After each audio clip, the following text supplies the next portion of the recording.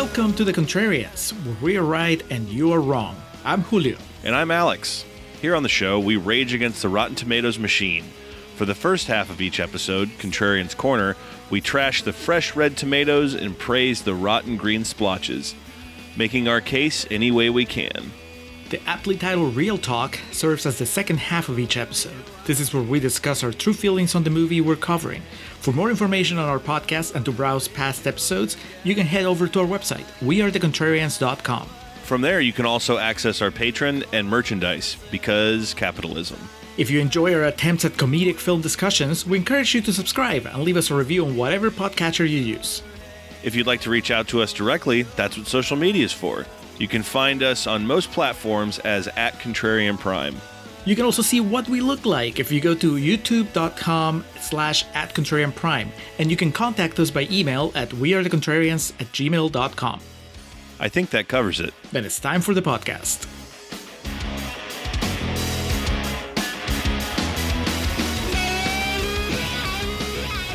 And we are recording for Contrarians Corner for Judge Dredd. Not just Dredd, Judge Dredd, Alex. So this is the first one they did. Wasn't the other one just called Dredd? Mm-hmm. Just Dredd. Just Dredd, okay. It's much cleaner. That had Olivia Thirlby, though. This does not. No, but this has But what it Diane does have Lane. is Diane Lane and screenplay by Stephen E. DeSouza. Once again, Mr. DeSouza making his way to Contrarian's lore, just bulking up his already legendary status on this podcast. Yeah, I think this officially opens the DeSouza wing in the Contrarians Museum. I think so. I think that's fair, because this followed up Street Fighter. And directed by Danny Cannon, who, I'm going to be honest, not familiar with outside of this. Looks like he's thrived in television. That's where he's done most of his work. He has done a few other films. Oh, he directed Geostorm, which I have seen. In theaters. Yes. Directed reshoots of Geostorm, I should correct there. And he was an executive producer on it. So there you go. This is Judge Dredd. We're welcoming Sly back to the fold. When's the last time we hung out with Sly? Oscar? Was it Oscar? Yeah, I guess so. Sylvester Stallone, Diane Lane, Rob Schneider, Max von Sydow, Armand Asante, James Remar showing up to hang out for a little bit. You know, the whole gang's here. It's a very 90s movie in the best possible way. It is. You get the 90s versions of these actors. This is Rob Schneider before the stick. Mm-hmm. This is Armand Asante when people still knew who Armand Asante was.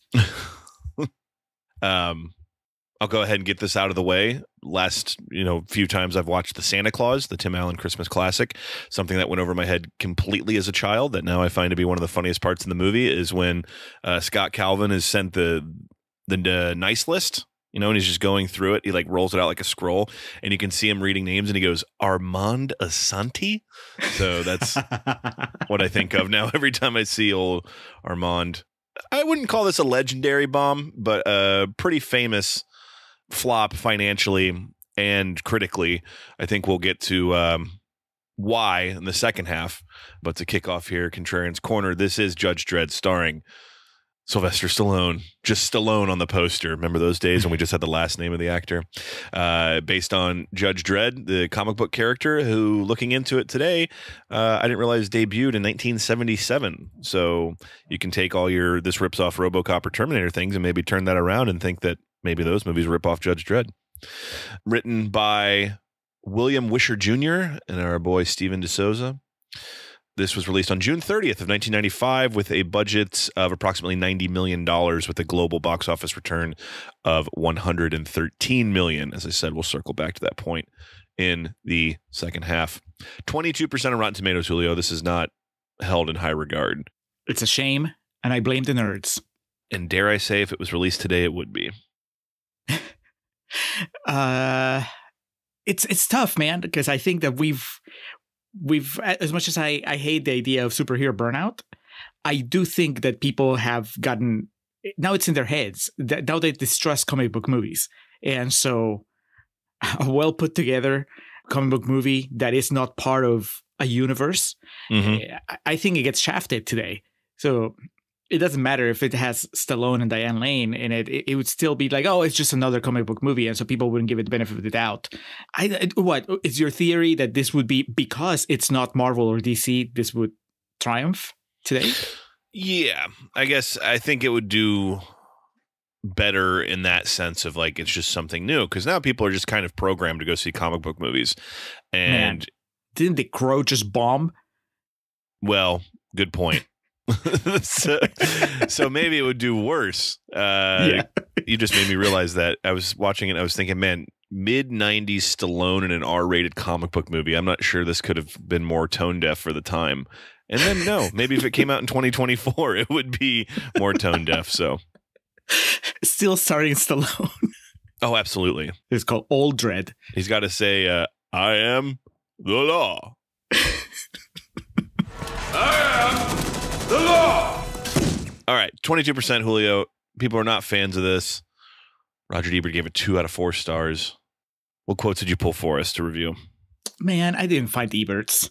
Now I'm blaming myself for not trying harder, but we're going to have to do with these. He said Stallone survives it, but his supporting cast, also including an uninvolved Joan Chen and a tremendously intense Jürgen Prochnow, isn't well used. So I'm assuming the first one is the scientist that comes in towards the third act. That gets the shot of like, you should know who this is. Yeah. Yeah. And then Jürgen is the bad guy from Beer Fest. So there you go. As always, Raj fighting for the little man here. Yeah, yeah. I mean, I understand. It's also, I would say, not a movie made for Roger Ebert. And that's okay. Not nearly enough breasts. Yes. All right. For lack of Roger Ebert, we'll do with Todd McCarthy from Variety, who says, a thunderous, unoriginal, futuristic hardware show for teenage boys. Well, sorry they missed the mark on the audience, because this originally was NC-17 and then they had to whittle it down to R. So those teenage boys are a lot of sneaking into theaters for this one, I suppose. What the hell? NC-17? Was there like a hardcore sex scene between Dredd and Judge Hershey? Sly just took Diane Lane to Pound Town in the original cut of this, the 3.5 hour black and white cut. We'll circle back to that in the second half. All right. TV Guide says, isn't helped by Sylvester Stallone's embarrassingly awkward performance. Aww. Embarrassingly awkward. Did they not see Oscar? So I look, I'm going to put it out here now. I'm not familiar with the Judge Dredd comics. Like, I've seen like a couple of stories, I think, that I remember reading when I was a kid, but I'm not a follower of the lore. And I think that his performance works fine in the context of the movie. He's supposed to be this unemotional police officer. Emotionless, yeah, just kind of like killing machine. Yeah, he's just supposed to be a robot, but he's a human. Right. And so I think that he actually, in that sense, Stallone is perfect casting. It's just, he doesn't have to flex the acting muscles that much. He just has to be himself.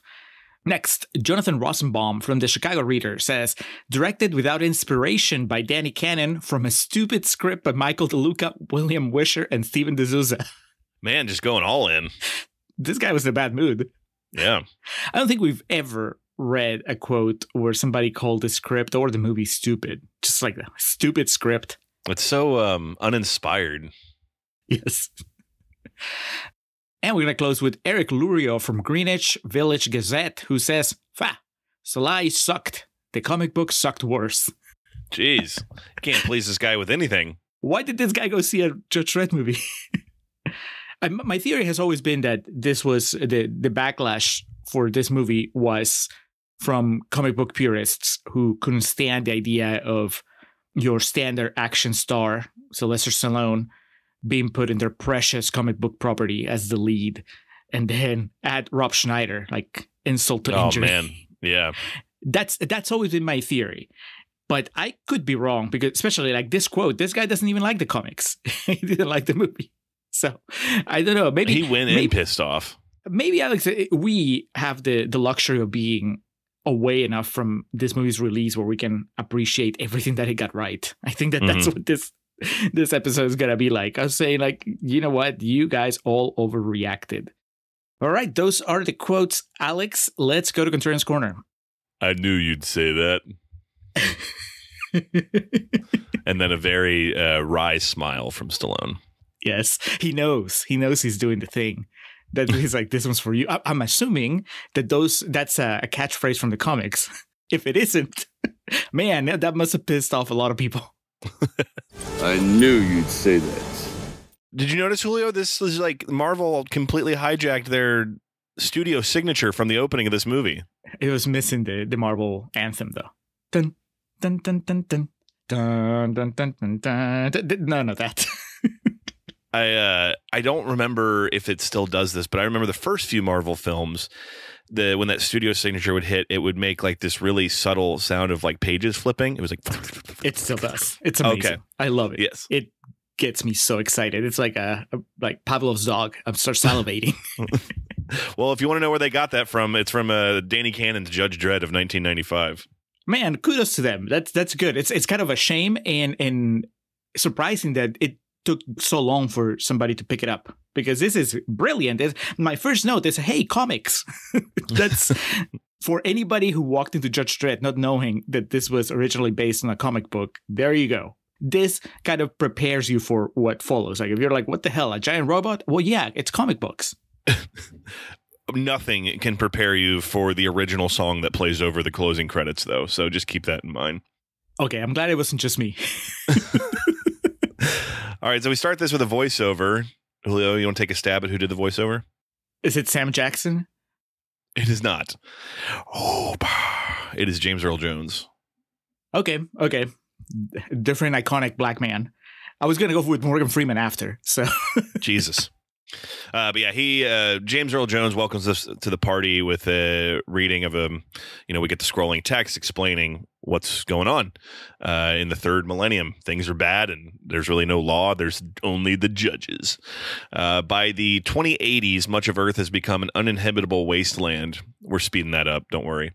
While some humans manage to survive in the barren, cursed Earth, the majority of humanity remains in huge megacities with populations of tens of millions. To combat crime, the traditional justice system has been replaced by a corps of judges whose role combines those of a police officer, judge, jury, and executioner. And this is what brings us to the dance here. We see just one of these megacities. We scroll through it. Feels like Joel Schumacher made it, because this is a lot like what his Gotham looks like in the Batman films that he had. The big statues. Oh, yeah. The Statue of Liberty, just dead center, surrounded by apartments and billboards and telling us to eat recycled food.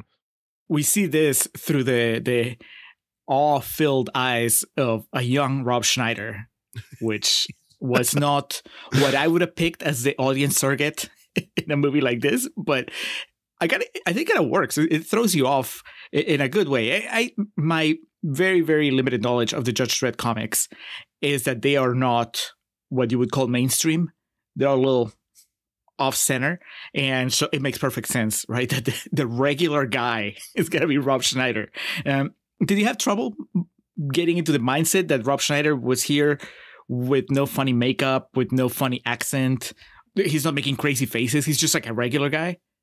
I have a hard time adjusting to Rob Schneider in anything. So yeah, it was it was a bit jarring, but he's still a name, and that's part of like the opening here. These opening credits, man, it's just like a Rolodex of A-listers, and they don't even have James Remar in the opening credits. He just shows up in the very beginning as like the leader of a gang, and I was like, fuck yeah, it's Richard. I didn't know who he played. Yeah, I heard you say James Remar. I was like, okay, I'm assuming he's a judge, and so I didn't recognize him because of the helmet. No, he has like a goatee or like almost like a beard. He looks a lot like he does in 48 Hours. Is like the slimy bad guy. He's not long for this world, though. Him and Sly have it out, and he comes off the losing end. I don't know why, but I had this note when they first go in the city where Rob Schneider's, getting loaded up and lands on the ground. There's like this sound effect. I don't know if it's supposed to be an alarm or something, or like a siren, but it sounds exactly like Colossus when you hit the superpower button in the X-Men arcade game. It just kept going. I was like, did they sample that Colossus sound drop for this? It's Stallone working out. There's maybe 2 people listening to this that knows what the fuck I'm talking about. Oh, that's a shame if that's the case. Please write in with praise for that X-Men arcade, because All That is timer. something that, yeah, we've had the pleasure of playing together side by side. That's right. Yeah. Our Judge Dredd shows up. Our titular character, Sly, shows up and declares in his first line in the film, "I am the law. This block is under arrest." And then proceeds to not ask questions about firing his gun off and just killing people in cold blood. So this opening, though, this doesn't really pay off throughout the rest of the movie, which was kind of disappointing. Did you notice they are using kind of made up words? Like one of them says like "holy grud" or something like that. Like it, not made up, but I guess vocabulary will change over the next several decades and it's centuries. The, Clockwork Orange thing, where they just come up with their own terms and they are trusting the audience to figure it out, which I did, because honestly I noticed and then I completely forgot that that's what was happening. So you're saying it stops happening throughout the movie? I didn't notice.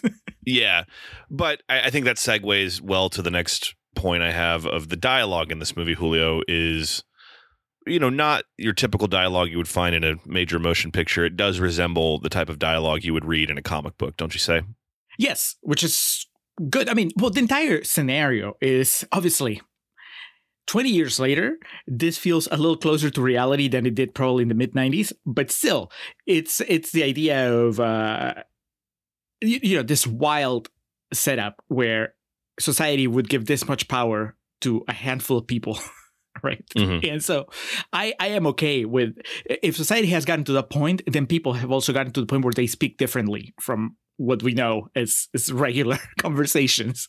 So yes, it's a little stagey. Would you say, Alex, like you've said of the last couple entries in the Halloween franchise, that Judge Dredd would work as a play because of absolutely the level of, right? Like Stallone walks to center stage and goes, "I am the law."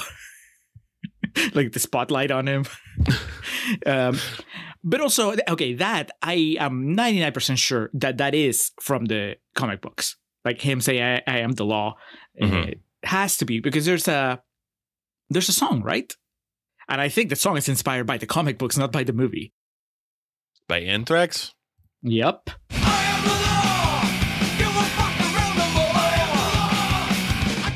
The song is about the 2000 AD character Judge Dredd and includes references to many of the character's storylines up until 1987. Interesting. So this is before the movie, which means that it's from the comics. So that's them. I am the law is... I knew you'd say that, maybe not, but I am the law is definitely from the comics, which means that they were trying. They were doing it for the readers. And I like the dialogue in the sense that... you can get away with that in a sci-fi movie when it's futuristic and it's like not quite our world, and that's good. If Judge Dredd was taking place in like 1998, and it was just Stallone was just a regular police officer with delusions of grandeur, then maybe we would have a problem. But no, I like the way they talk. It felt appropriate. Shout out to Scott Ian, Anthrax. Always an interesting cat to listen to speak.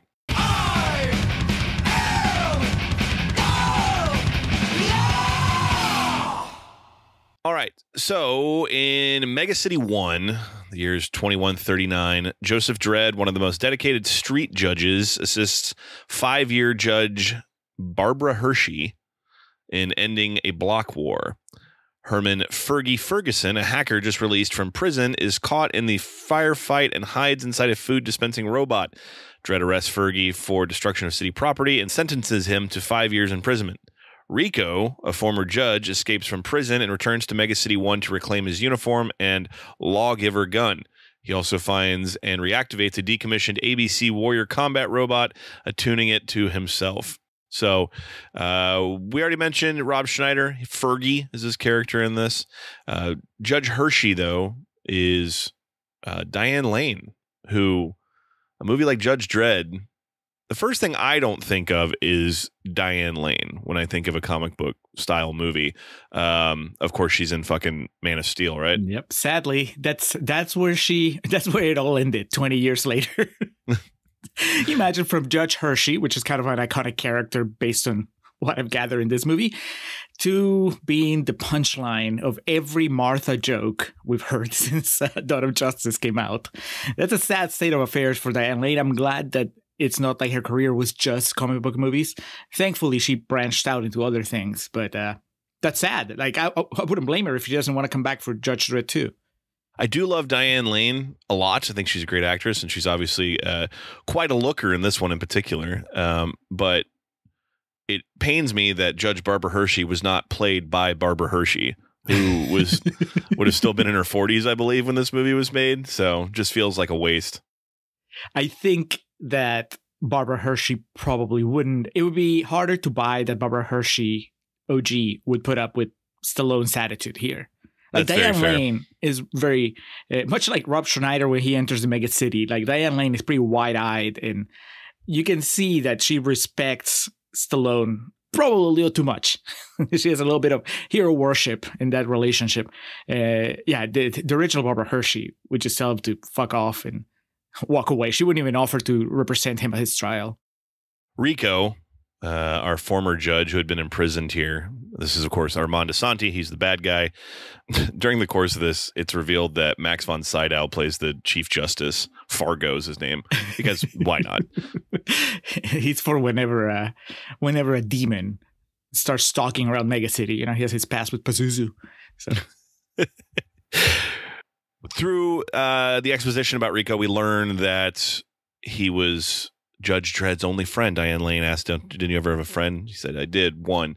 Said, "What happened?" He goes, "I judged him." So we know that there's some tension here. And Armand Asante playing, to the cheap seats. Talk about being a play of the bad guy, the maniacal laugh, the evil facial expressions, mannerisms. And yeah, he brings this robot back to life. And we learn he was a judge because of this lawgiver gun. They're attuned to the DNA of judges only. So we know there's some backstory. And you know what's great about this movie, Julio? It keeps it a tight 90 minutes, so we don't take a fucking 70-minute side quest learning all of this backstory. There's a few lines of dialogue, pictures. We just get right to the point. I love it. There's not a flashback. There's not a 15-minute detour into when Stallone arrested Asante, judged him.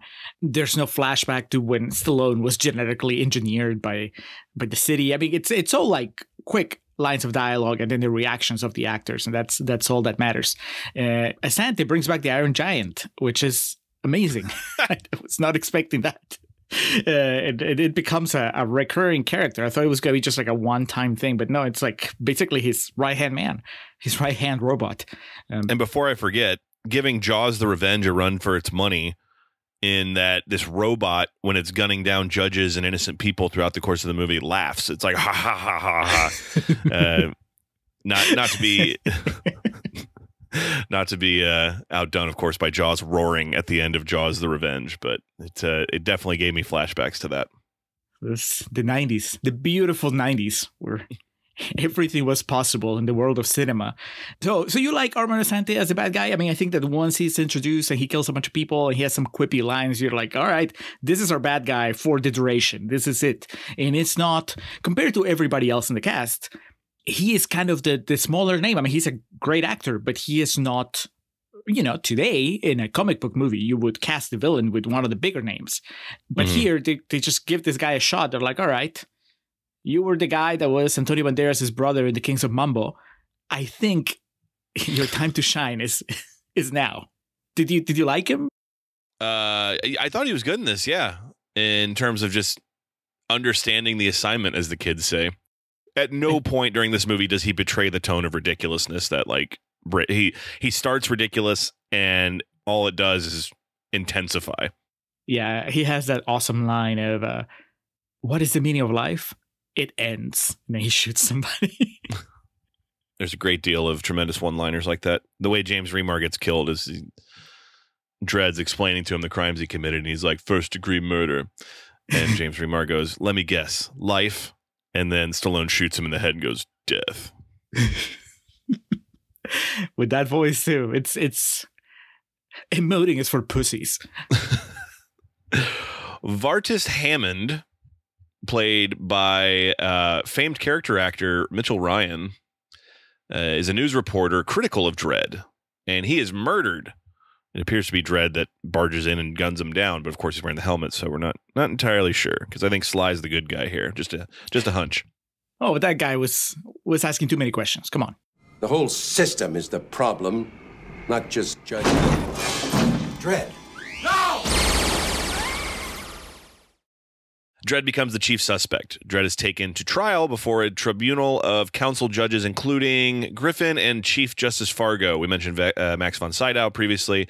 Griffin is Jürgen Prochnow, who, I don't know, they cast this kind of foreign European dude in this role of one of the police officers. He seems like he could be a bad guy. You never know. It is the 90s after all.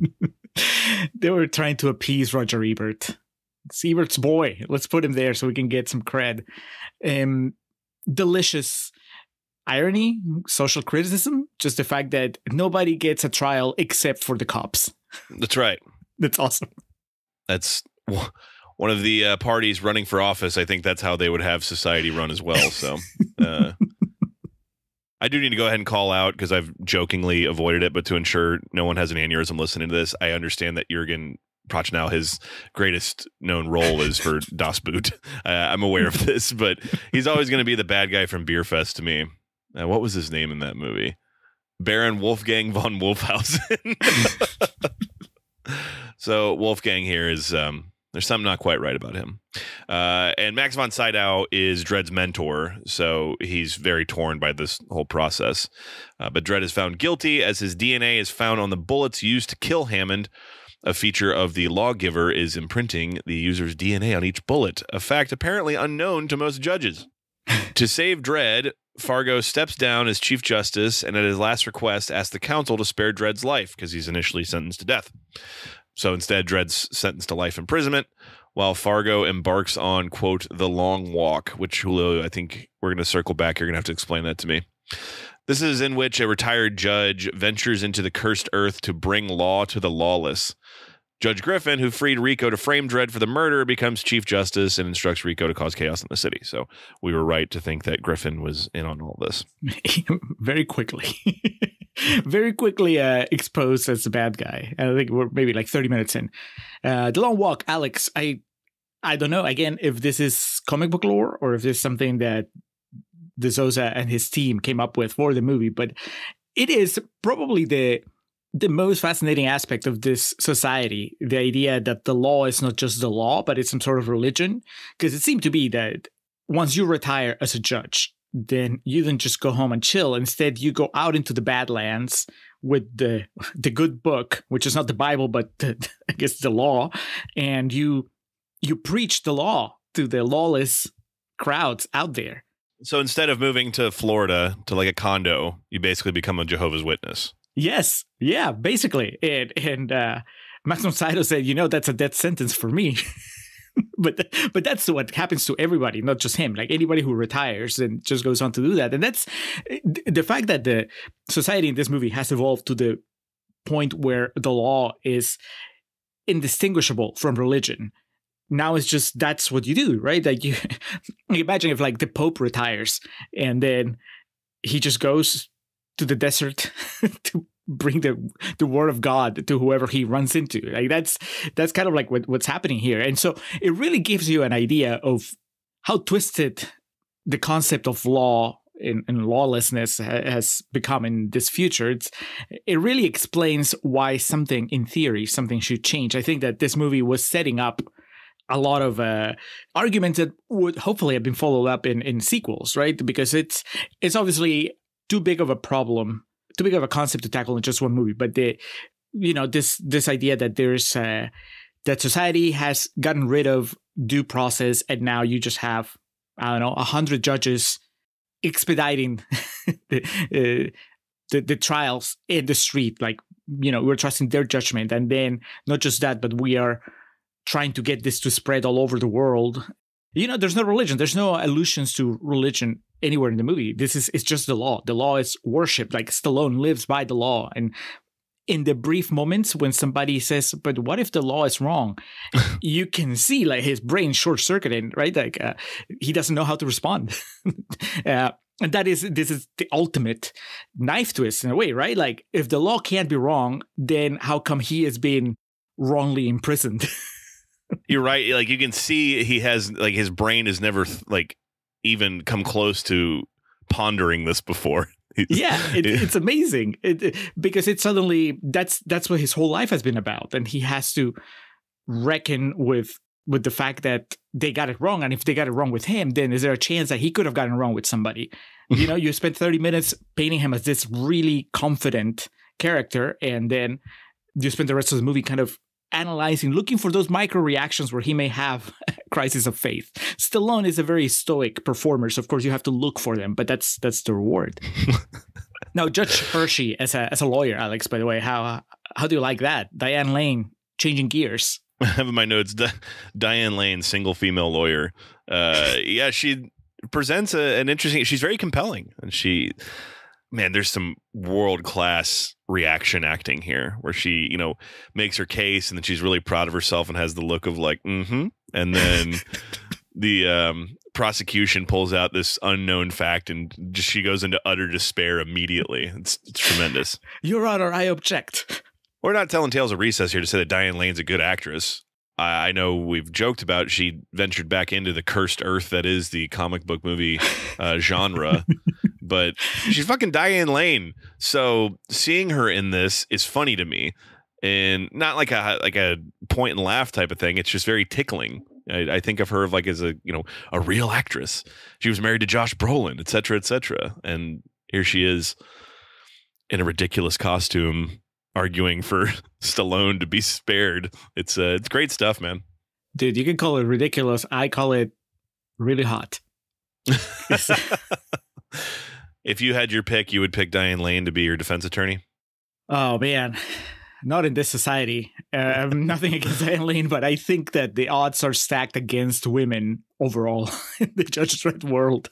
Even earlier in the movie. You're an immigrant, Julio. You'd be fucked anyway. They wouldn't. The deliberation would be 90 seconds. That is true. But even then, man, who would I pick? I would pick the kid that's a tech whiz in this movie. The kid that figures out that video is like really shitty quality, so they really shouldn't allow it as evidence.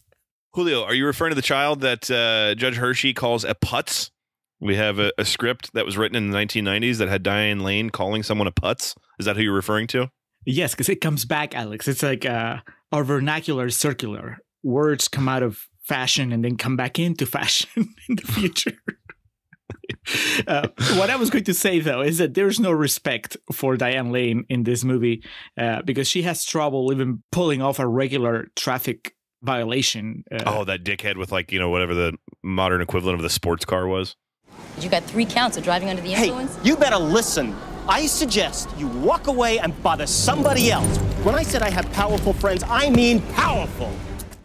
Who is that guy? Is that guy like a name? Was that the? It's a very strange scene because it does stick out as like, okay, are we supposed to know this guy?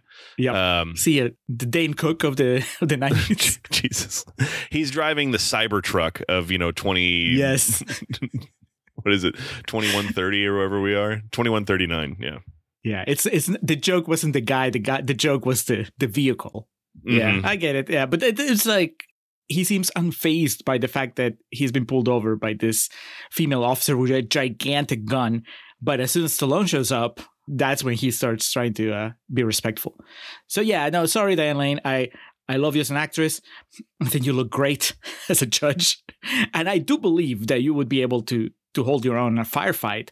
But as a defense attorney, I think that would be better off with somebody that the court would respect. Sorry. Dredd is taken to the Aspen Penal Colony by air shuttle, where he is seated next to Herman. This is Fergie, Rob Schneider. However, the Angel Gang, a family of cannibalistic scavengers and bandits, shoot down the shuttle and bring Dredd and Herman back to their cave. A squad of judges investigate the crashed ship and infiltrate the cave, intent on killing any survivors on Griffin's orders. Fargo arrives in time to save Dredd's life, but Mean Machine Angel mortally wounds him. A dying Fargo reveals that Dredd and Rico are the result of the Janus Project, an experiment in genetic engineering intended to create the perfect judge. Dredd deduces Rico framed him for the reporter's murder using the identical DNA. Believing Griffin is trying to reactivate the Janus Project, Fargo urges Dredd to stop him. So, a couple things to unpack here. Most pressing, we get Rob Schneider doing a Sylvester Stallone impression, and it is wonderful. Yes. He sits next to him and he sees him, and he, as any human in the 1970s, 80s, or 90s could do, identifies Sylvester Stallone strictly on his jaw and chin. And says, I forget how he breaches it, but he says, "Mr. I am the law." And he does like the really over the top Stallone impression. It's fantastic. This moment alone justifies Rob Schneider. You know, he's a bit of an idiot, and he's one of those people that would benefit greatly in 2024 from just shutting up. But he's very funny here. He's funny, and he makes the point that I made a little bit ago. He is the one that tells Stallone, "Hey, if the law's never wrong, how come you're here?" And Stallone has no answer. It's amazing. It's his wonderful. hair starts smoking. This is also where I think the movie sadly loses all the comic book fans. Because, oh my God, they took his helmet off. They took his costume. And now he looks just like regular Sly. And I don't have a problem with that. Honestly, I paid my ticket to see Sylvester Stallone, not to see some rando in a costume. He looks great in the costume. Don't get me wrong. He literally, in the first, half of the movie, before he is stripped from his command, he looks like he just stepped out of a comic book. It's really, like I said, it's perfect casting. And I mean, the costume design obviously does a lot of the work there too, but he's imposing, he looks great. But this is a Judge Dredd movie, so it should be a story that takes in places that maybe we haven't seen before. And so I was perfectly okay with him not having the helmet anymore. We already did that. We saw that. Now let's have him be more exposed, more vulnerable. And what is more vulnerable than being on a flight sitting right next to Rob Schneider? Alex, is your next note that the leader of the cannibals could have been played by Randy Quaid? No, my note is we're in the Texas Chainsaw Massacre 2 layer here. Like the end of that movie is all of a sudden we're there again. But I didn't even think about that. Yes, he could have been. Yeah, these guys, it's pretty. Is this part of the R rating? Would they have gotten away with this if it wasn't rated R? The human rotisserie that we see in one shot? Dude, yeah, there's a human body on a spit roasting over an open flame. It's kind of shocking, not going to lie. And Rob Schneider does a good job of accurately reflecting the terror that would instill in a human being. Go check out our Ravenous episode to hear us talk about the thoughts and opinions we've had on eating people over the course of our life. It makes it sound so disturbing. It's just your average conversation about what it would be like to eat people on video. Yeah, I mean, that's where the movie Ravenous takes us places, and that's one of them. No.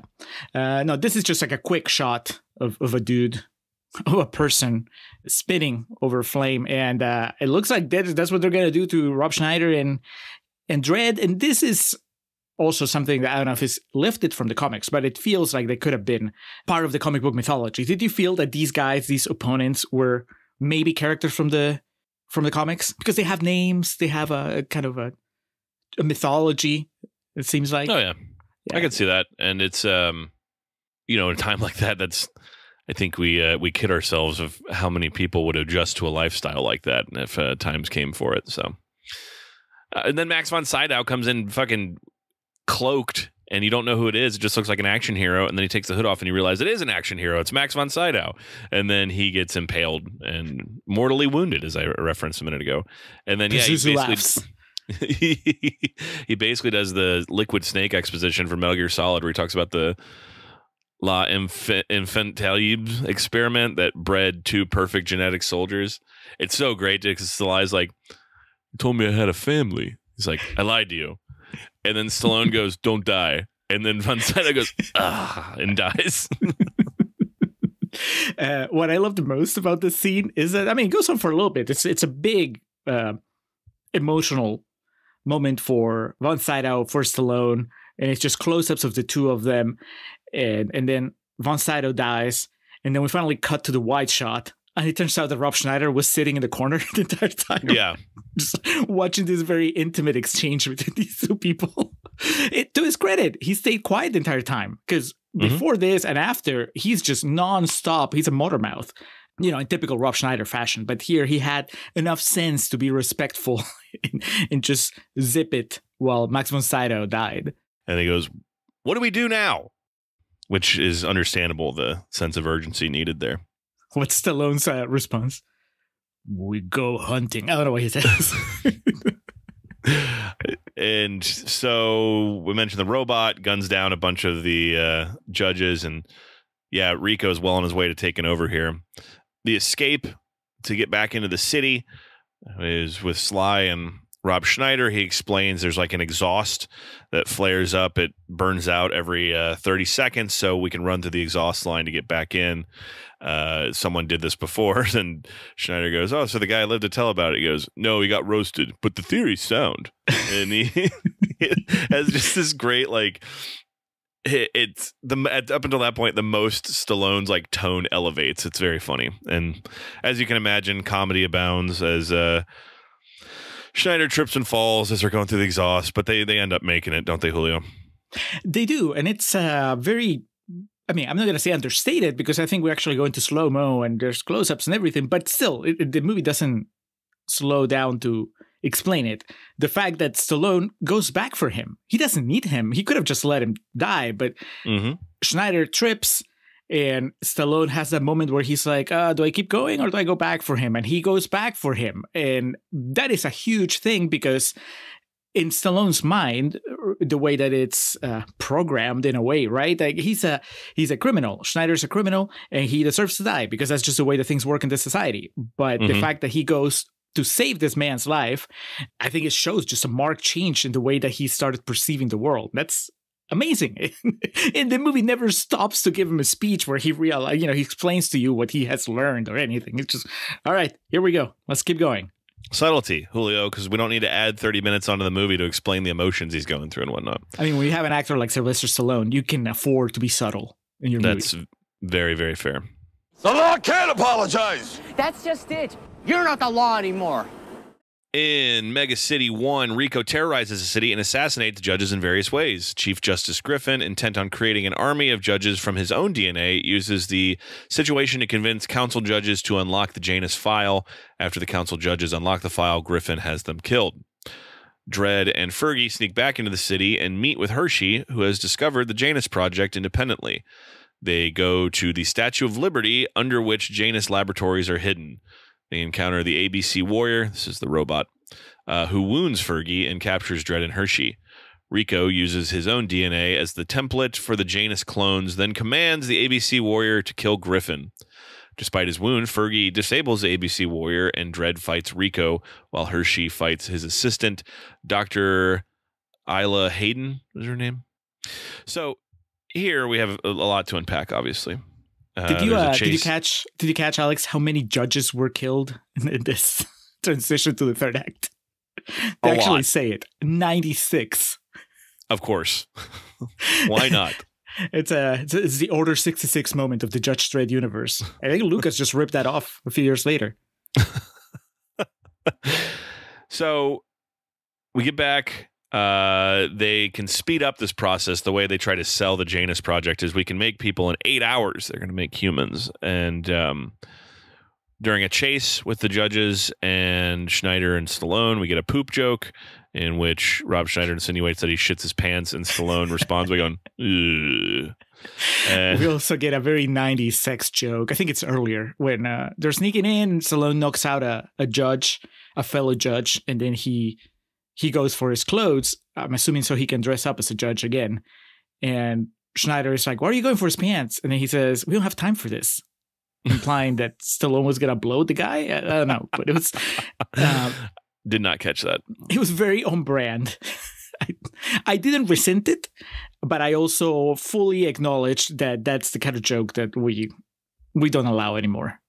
Mentioned here, Rico has lost it completely and wants his DNA to be cloned. So the Janus Project is going to be just making, clones of Rico, the ultimate killing machine, the ultimate criminal, or however they word it. The Asante Project. And this is before he orders the robot to kill Sly and the gang. We get the Armand Asante Best Supporting Actor clip talking about he stood for life, not the law. And This is where Stallone gets I think his most famous line from this movie, where he goes, "You betrayed the law." And Armand makes some good points of like, yeah, well, you did this, I was accomplishing this, and delivers his lines with such conviction and gusto that this is, I definitely penned this as the Oscar clip that he has. Dude, he makes the best points. He makes the points that I think the movie's actually making. He's criticizing the society as it is. The law shouldn't be, it's like what the law says and then what is right. And sometimes you need to adapt the law so that it it actually meets with what is morally right. And that is a very elevated discussion in an action movie that's actually in its final 30 minutes. It's pretty impressive, especially because Asante is still playing the stereotypical, and not in a bad way, right? 90s bad guy. So he's being very flamboyant and very, very out there, but he's still piercing through Stallone's confidence, as if Rob Schneider hadn't fucked with him enough. It's still like Asante keeps going, like, this is a joke. You need to change. Also, I think worth mentioning, Alex, is that Diane Lane got a side quest while Sly was out in the desert, and so she's been doing investigating of her own, as you mentioned on that summary. And I guess it's satisfying in the sense that it kept Diane Lane in the movie, right? It's kind of funny, kind of showing again that there is not much use for women in this world, because she arrives at the conclusion that Stallone gets to also. Like when they meet together, she's like, yeah. I discovered all this, and Stallone's like, yeah, I know. You're just a woman. What do you think? Speaking of that, she literally, they get into a cat fight with the female doctor and Diane Lane. I have in my notes cat fight, and if I was Joey Styles, I would be screaming cat fight, because they just, they're pulling hair and punching each other, and the doctor calls Diane Lane a bitch, and then Diane Lane says, "It's Judge bitch," and then headbutts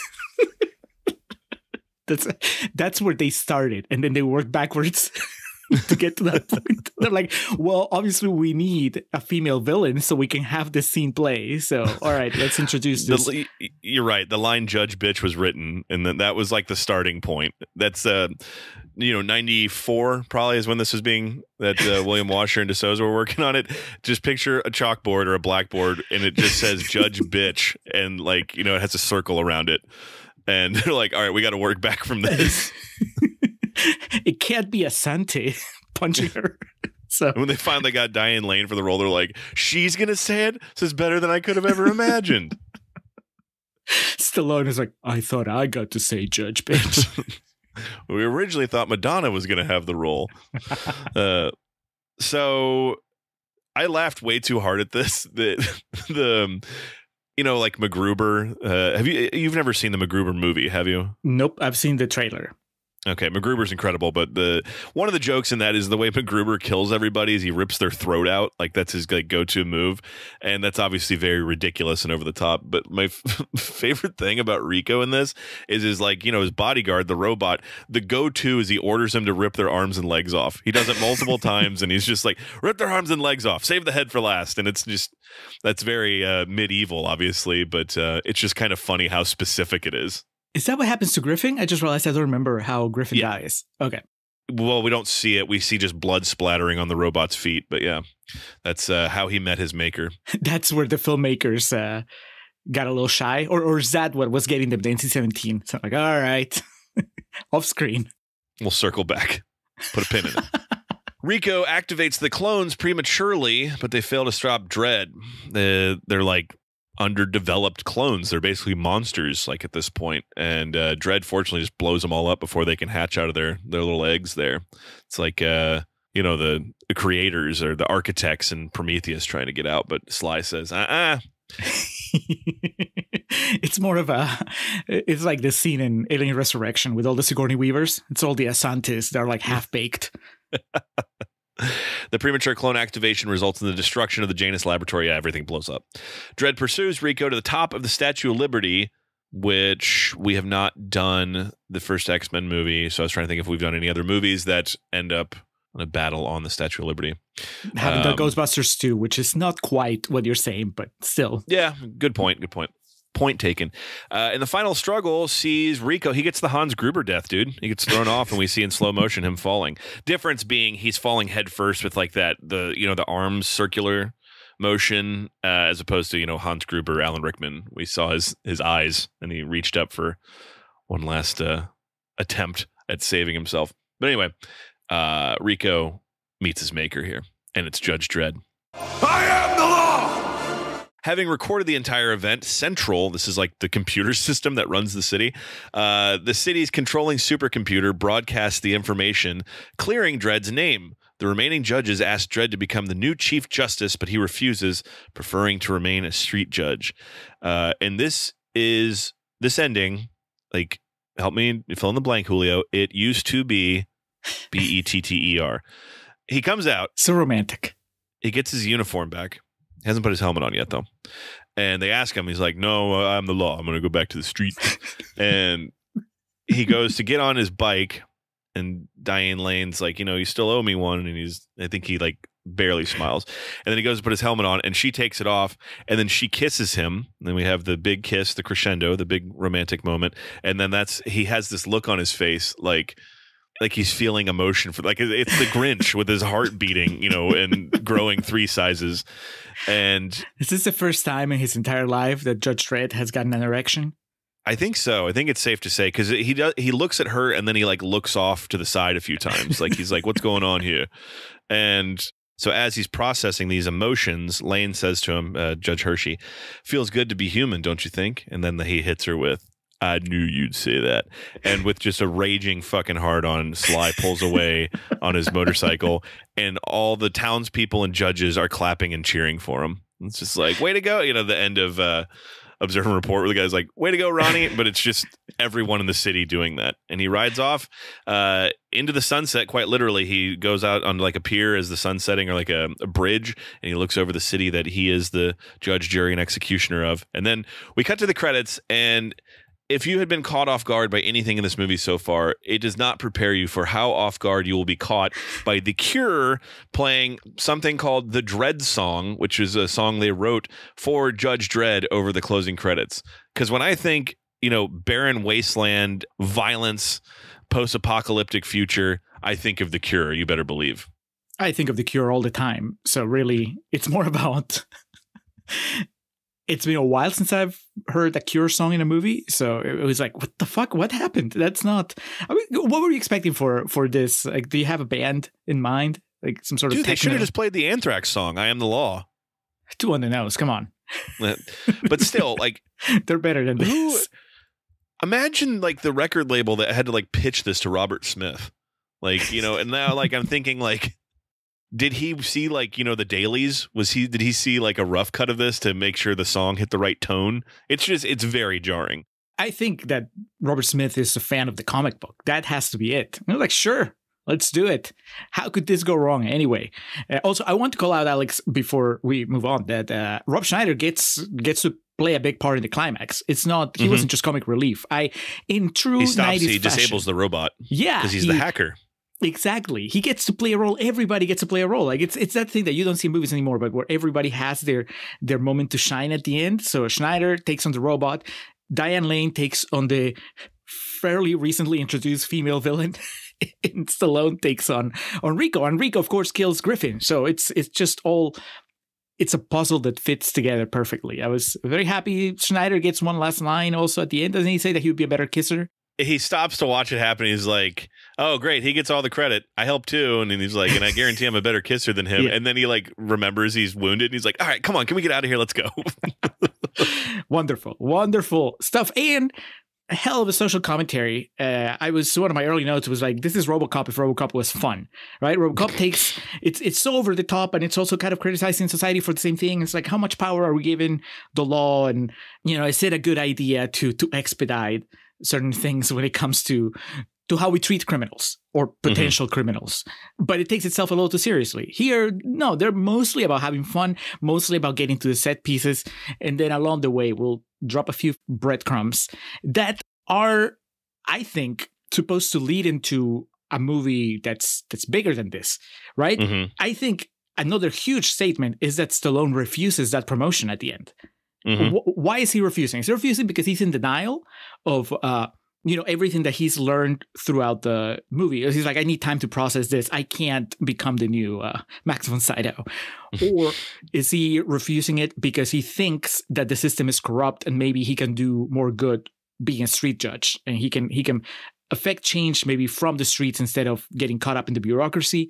I don't know, but I think that that's something that could be answered in a follow-up movie. I can tell you this, the Dredd movie that we got, however many years later with Carl Urban as Dredd, my recollection is that doesn't deal with any of these issues. That one's just like a straight up action movie. And yeah, he doesn't take the helmet off ever in that movie, but he also doesn't have to reckon with the fact that maybe his origin story is not the only lie in his life, but also the values that he lives by and the moral code that he has. Maybe it's also a little skewed. That doesn't happen in that movie, but in this one it does. And I think that makes this one the superior Dredd adaptation. Having not seen the Carl Urban one, I can already agree with you, because this is pretty fantastic. All right. Well, that's it for Contrarians Corner. Alex, are you ready for real talk? I knew you'd say that. Never say it's over. Never say the end. Every time you start to start again. Never say give up.